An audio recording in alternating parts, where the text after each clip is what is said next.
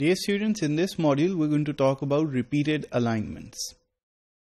As you have already seen, we have looked at global and local alignments already.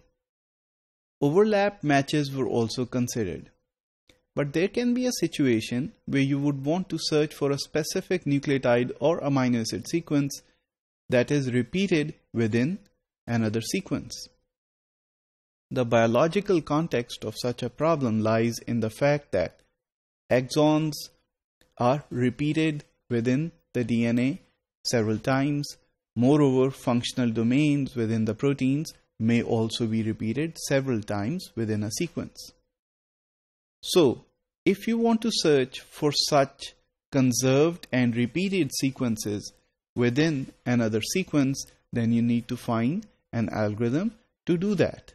So we will see how that can be done by modification of the Smith-Waterman and the Needleman-Wunsch algorithm.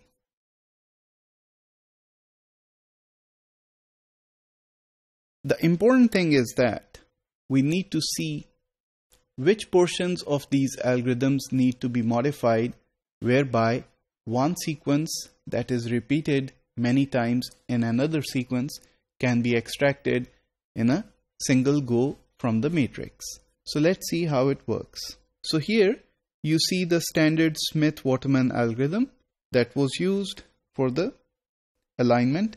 So this is a local alignment example, and you could see that we selected the highest scores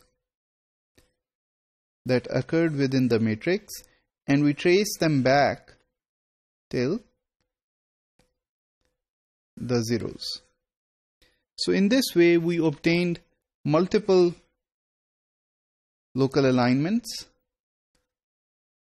like that here, as well as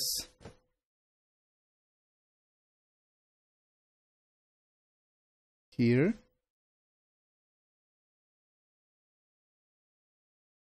So what can be done to modify this algorithm? Let's talk about that.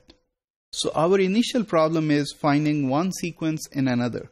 So if you have one sequence like that and another sequence here, so what you're trying to do is essentially finding portions of this sequence within sequence number 1, or finding all of this here somewhere else. So this is our local alignment problem. So how can we modify this to include a portion repeatedly?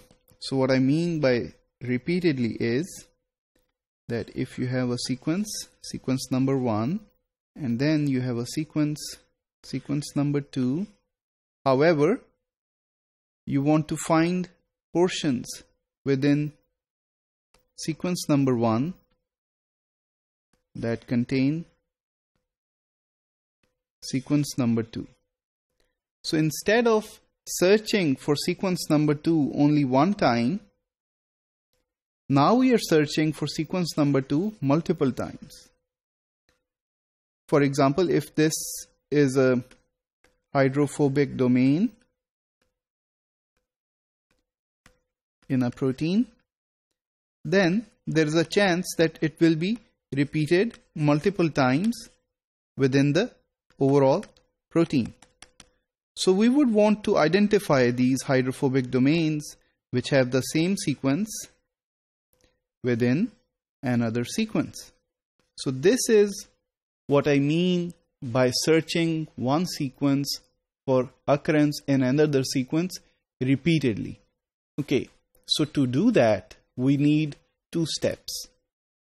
The first one is to modify the recurrence strategy that we used in the local and the global alignments.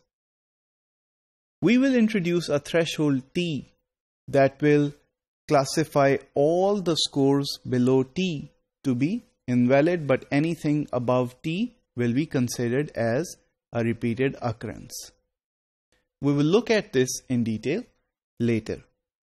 Secondly, we want to modify the traceback strategy, because in our previous traceback strategies, we are only finding one sequence in another, but not looking for it again. So we need to somehow restart the traceback while doing the overall matrix traceback. So please keep both of these things in your mind when you're trying to do repeated sequence alignment.